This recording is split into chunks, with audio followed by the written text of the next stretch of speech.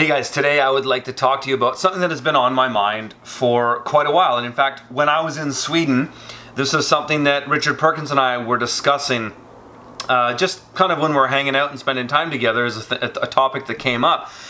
And I've decided to make this into a question for you to ask yourself. And the question is, what is the best type of farm for you?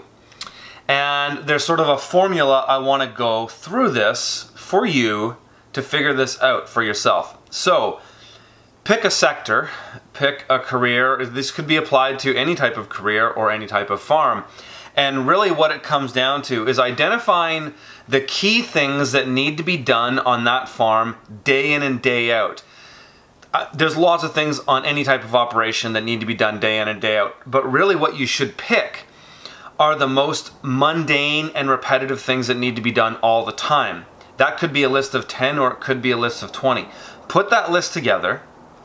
And so what's required here is you need to have a certain level of understanding of a particular trade, farm, or job so that you know what is involved in the day in and day out. Don't pick the sexy stuff. Don't pick, if you're thinking about market gardening, don't pick things like running the Jang seeder or running the paper pot transplanter.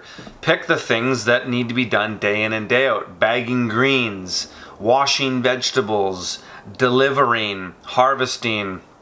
Pick, cleanup, washing totes, things like this. Pick the things that are not the sexy things, but they're the things that have to be done, right? They're the regardless of how you run your farm, these things have to be done.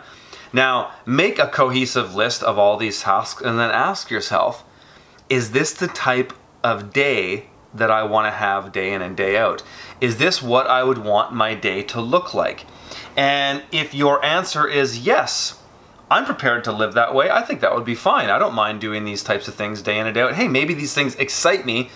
Then there you go. That is something that you should look at. That's something that you might want to consider doing yourself. But once you go through that list and you go, I mean, the day in and day out, it's a bit of a grind on this. I don't really want to be shoveling manure day in and day out, whatever the task is. Then don't pick that career. Don't pick that job. Don't pick that trade or that type of farming. Pick something that you can imagine doing day in and day out. That's the most important aspect of this, because sure, we like the limelight, and for a market garden that might be standing at the farmer's market on a Saturday. We might enjoy doing that. That's fun. It's social. You get a lot of social gratification from people, which is nice. But are you prepared to do the things day in and day out that have to be done to run that farm? And you might not be, but you might be too. So it's important to go through that list. And sometimes for some people, you might not figure those things out right away because, even with the 600 or so videos I have on my YouTube channel, I don't make videos of all the really boring, mundane things that need to be done. Like one on a market garden that's done all the time that isn't interesting at all is washing totes, is standing in the post-harvest area, blasting off totes and washing totes. It's like doing dishes.